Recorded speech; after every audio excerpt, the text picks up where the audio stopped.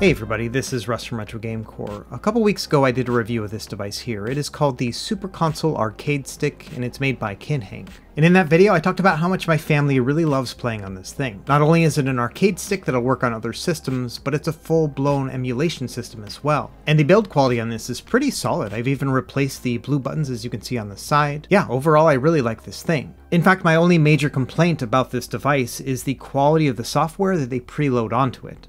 And so in this video, I'm going to show you how to set up an emulation station system for the Super Console Arcade Stick. And I found that once I tweaked it to my own preferences, I liked this a lot more than when it came out of the box. Now I go into detail in the full review about the power performance of this device, but just as a quick recap, this can play all of the old arcade systems no problem, and it can play a lot of retro console systems all the way up to Nintendo 64 pretty well. Anyway, I had a lot of fun setting this up, and I'm looking forward to sharing that process with you too. And so without any further delay, let's jump into it.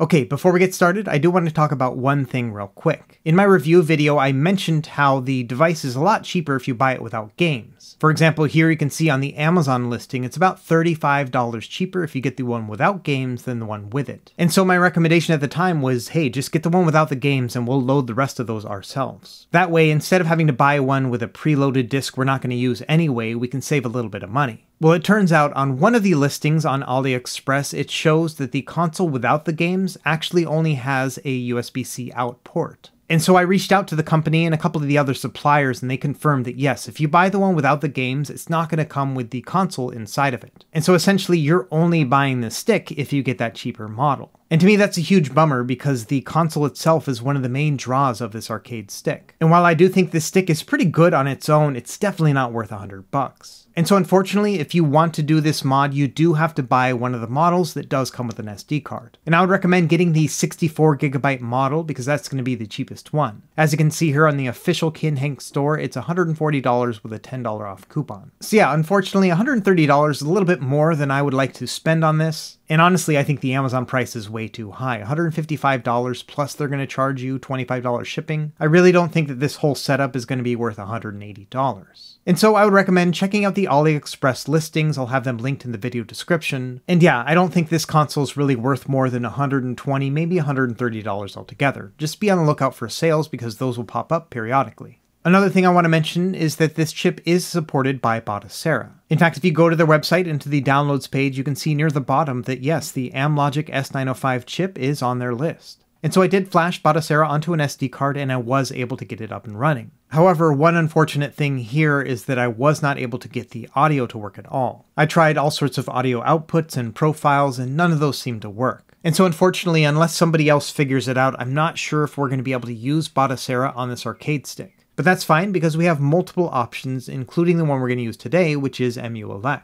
Now, the only other thing you're really going to need is a micro SD card. I recommend getting one at 128 gigs altogether. They're going to be about $15, and that's going to be able to store the entire catalogs of most of the systems that you're going to want to play on here anyway. You're not going to be able to fit every single PS1 and Sega CD game onto this system, but you will still be able to put quite a few on here. I think I put 60 PS1 games on mine. Now I'll have links to all this in my video description, but the first place we want to go to is the EmuELEC website. Now currently EmuELEC is running on version 4.5, but after version 4.3 they dropped S905 chip support. And so unfortunately you're not going to be able to flash 4.4 or 4.5 onto this device. Instead you'll have to do version 4.3. But honestly for our needs I think 4.3 is a really great upgrade. The original Super Console X firmware comes with 3.9 and 4.3 is way better than that. Anyway, all you have to do is go to the version 4.3 section, click on that little assets link here, and then this is the file we want here, the one that says Arch64 4.3 generic.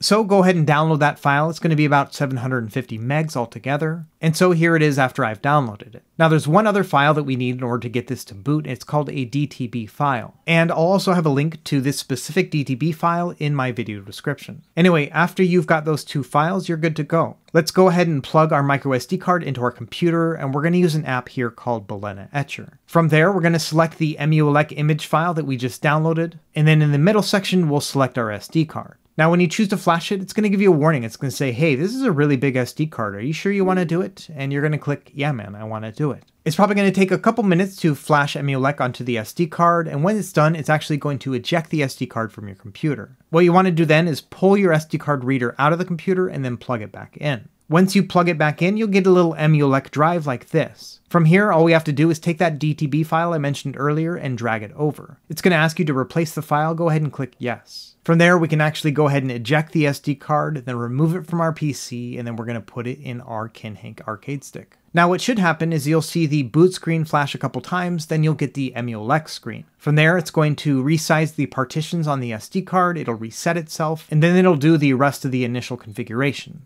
Now, if this doesn't happen, and instead it boots you into the internal Android image, let me show you how to set that up. What you want to do is click on this first window, and then just click on this colorful icon right here. It's going to ask you in Chinese, do you really want to do this? What you want to do then is go and hit right once, and then hit yes. What that'll do is it'll force it to boot into EmuELEC instead. Anyway, after it's done the initialization, you will then see a video here about EmuELEC, and it'll boot you right into the main menu. Now, on this first boot, the only thing we're going to do is set up the controller. Just go ahead and hit some buttons, it'll bring up this configure input menu. From there, you can just hold on to any button on the controller, and it'll bring up the configuration screen. Now, the first thing you'll notice is that it's going to ask you for the D-pad inputs. And of course, this thing only has one stick. So this is actually a pretty easy fix. There's a little cross button here on the top left, looks like a little D-pad. If you press that once, it's going to light up. And now that arcade stick is actually acting like a D-pad. And so now you can add your D-pad inputs. Now, if you press the D-pad button again, it'll start blinking and acting like the right analog stick. But if you press it one more time, it'll go back to being the left stick. One other thing to note as you're mapping the buttons is the A, B, and X, Y. I wouldn't recommend correlating them to the letters on the arcade stick itself, instead just kind of using some intuition. So for example, I use the second bottom from the left as my east button, and then the bottommost left one as my south button. Next, the second one from the top is my north button, and then the top one on the left is my west button. So it's kind of like cardinal points, but rotated a little bit.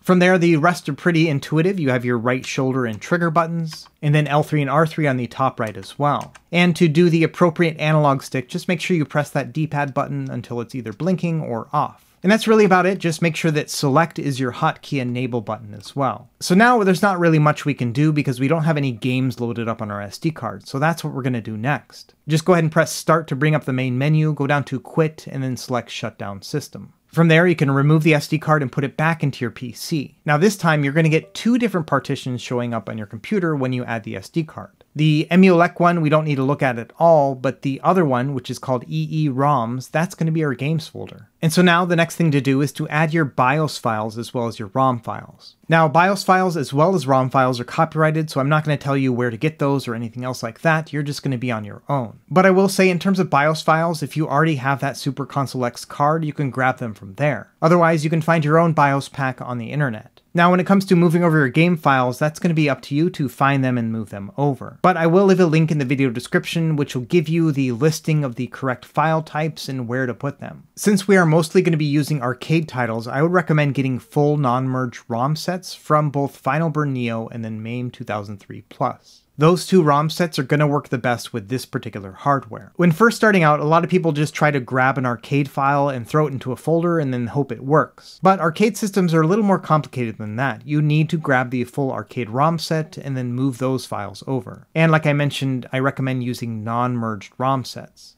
Anyway, once you're done moving over all of your game files, go ahead and eject your SD card and move it over to your arcade stick. And now when you start up the arcade stick, you should now see all of the game systems that you added games for. And so next we're going to do some default configurations just to make sure that you have the best performance and the games look their best. To do that, go ahead and press the start button, and then just go down the line here. We'll start with EmuELEC settings. For example, here we can turn off the Bluetooth function because the chip itself doesn't actually have Bluetooth. And then also, if you want to see the frames per second by default as you're playing like I do, then you can go ahead and select Show RetroArch FPS. And then one other thing here is you can select your RetroArch menu. Personally, I like the XMB one, so I'm going to change it to that. Next, let's go into the game settings section. And there's a few defaults that I like to do. For example, under game ratio, I like to make it core provided.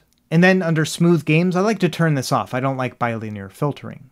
Here you can also set up RetroArch bezels, we'll get to that here in a minute. Another thing I like to turn off is the rewind function, that takes up a lot of system resources. But I do like to turn on autosave and load. And that's really about it when it comes to the default settings, although I do want to mention that if you do want to get retro achievements, you can go to retroachievements.org and then set up a username and password and then add them here. Next, let's do a couple different configurations that are specific to some game systems. For example, under Final Burn Neo, make sure that it's set to the Final Burn Neo emulator, and then same thing with the arcade MAME one. Just make sure this matches whatever ROM set you grab. Like I mentioned, MAME 2003 Plus is the one I prefer. You're going to want to do the same thing for Neo Geo if you added those games. Usually what you want to choose here is going to be the Final Burn Neo ROM set. I've also found that in EmuELEC 4.3 there is a specific Nintendo 64 emulator that works the best, and that's the one here that says Parallel N64 32-bit. Also for Nintendo 64, I like to add a specific shader. So if we go into the shader set, I like to add the one that says CRT scanline. And so this is what games are going to look like using that parallel core on Nintendo 64 and then also using that scanline shader. By default, Parallel is going to run at a 240p resolution. And so that is going to make the games look quite pixelated and a little bit aged looking. And honestly, what I like to do is just kind of lean into that idea, so I add these scan lines to make it look like an old TV as well. And so yes, this isn't going to be like a high resolution version of Nintendo 64, we're not upscaling the image at all. This chip really isn't powerful enough to do that.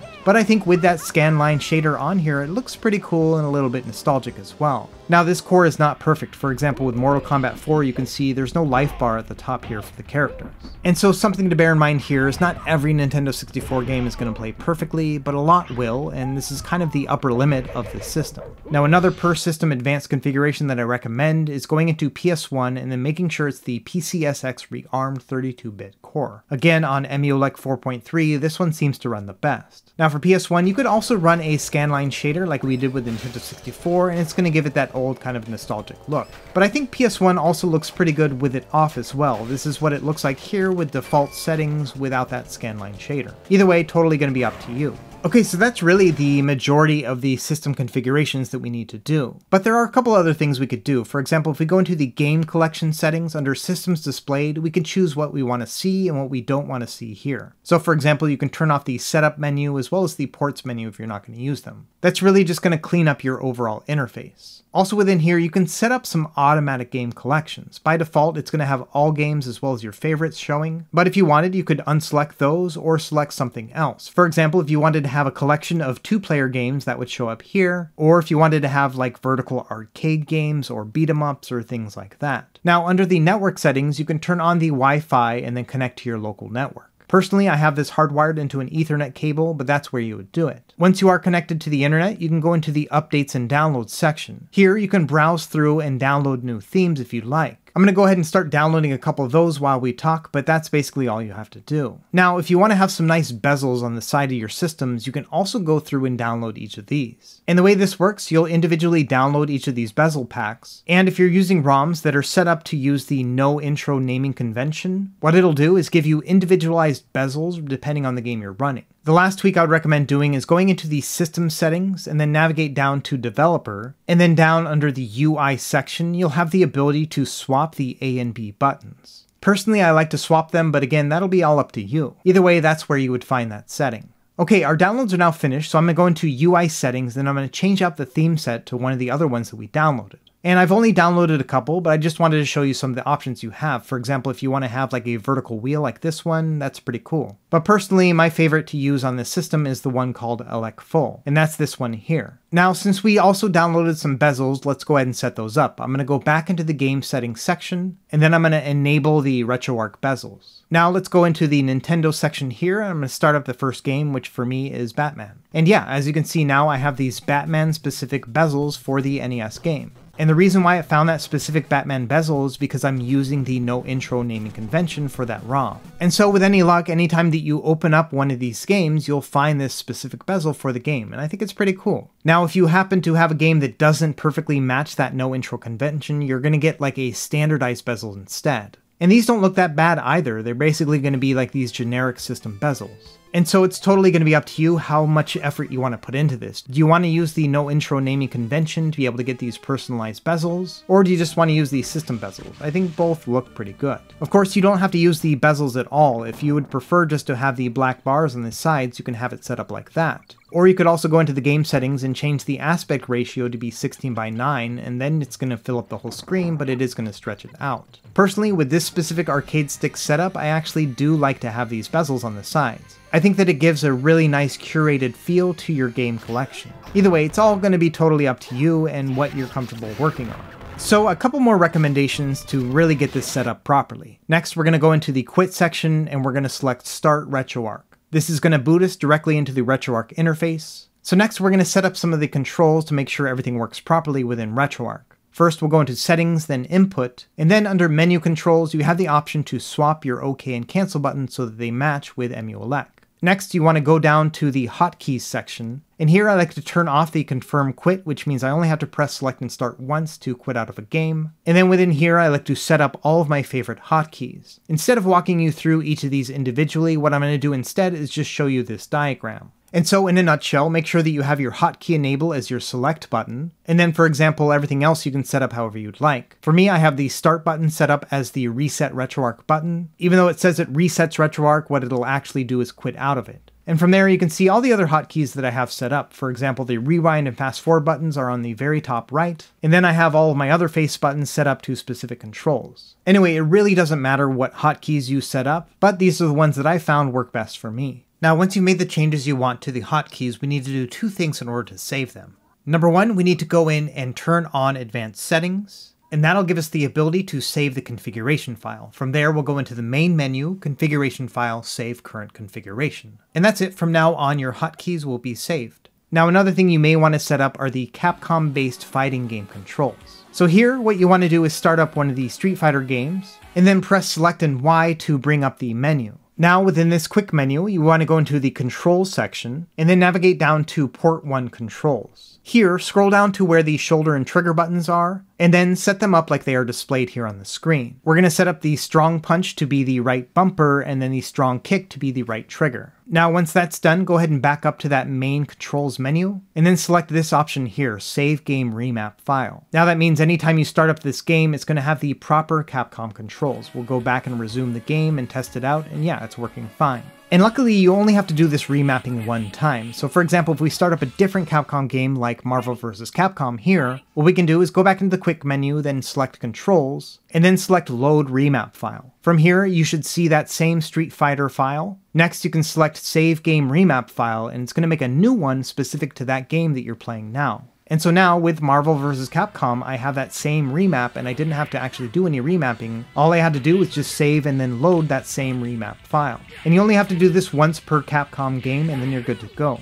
Okay, so the last trick I want to show is how to get some fancy box art so that you have a better navigation experience. As you can see here with the Sega CD collection, I don't have any sort of media at all. What you want to do if you're set up like this is go ahead and press the start button and go into scrape. Here you've got a couple options. You can use Screen Scraper or the game's database. Screen Scraper is going to give you both images and videos, but you will need to set up your own account first and then have it linked within the settings. If you don't want to do any of that stuff, you can just go and change it to the game's DB. This is only going to give you an image and not a video, but it usually works really well. Here I'm going to change the image source to Box2D so I see that instead of a screenshot, and then I'm just going to select Scrape Now. Because I'm in the Sega CD menu, it knows it's only going to scrape for Sega CD games. And then after that's set up, it's going to scrape through all these images. Make sure you're connected to the internet for this part. Anyway, once that's done, go ahead and go into Game Settings, then Update Games List. And now, with any luck, as you scroll through, you should see the box art, and if you use the Screen Scraper app, you'll see some video as well. But it may be that it won't catch every single game. For example, with Adventures of Batman and Robin, it didn't figure it out. Here, what you can do is hold down on the A button, and a quick menu will pop up from the right. From here, you can select the Scrape button. It's going to search for that game specifically, and as you can see here, under Screen Scraper, it did find it. So I'm just going to go ahead and select this Screen Scraper option, and it's going to download all those assets. And like I mentioned, because it's Screen Scraper, it's going to show the video as well. But yeah, that's basically it. That's how you would set up to have a nice navigation system. It's going to take some time to, obviously get everything tweaked. You need to download your ROMs, you need to add them to the card, then you need to scrape them. But I would say it's going to take maybe a couple hours altogether to get this all set up. And then once it's done, it's going to be a lot lot of fun for you and your family. Now, one question a lot of people asked me after I made my initial review is whether or not you could use an 8-bit DOE arcade stick as a second controller when playing this system. And so I tested that out, and yeah, absolutely, it does work just great. Here I'm using the 2.4 GHz USB dongle connected to the Super Console X arcade stick,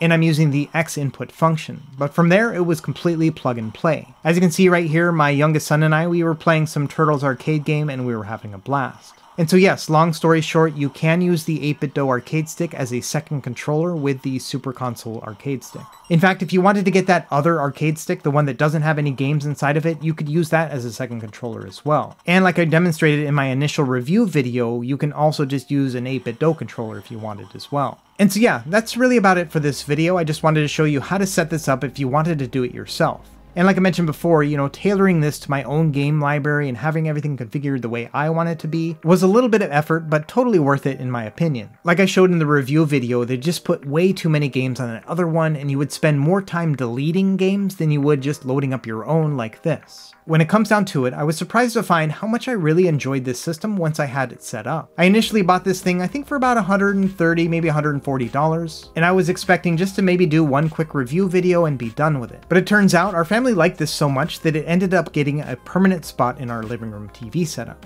And so I'm hoping that some other families out there might find this useful as well. Admittedly, I was pretty bummed to find out that the one that doesn't come with a game card doesn't even have the game system inside, and so it's a little bit more expensive than it would be if we just got the very cheapest model. But still, I think if you can find this for about $120 or $130 altogether when it's on sale, it's totally going to be worth it. Anyway, let me know if you have any questions in the comments below, and as always, thank you for watching. Be sure to like and subscribe if you found this helpful, and we will see you next time. Happy gaming.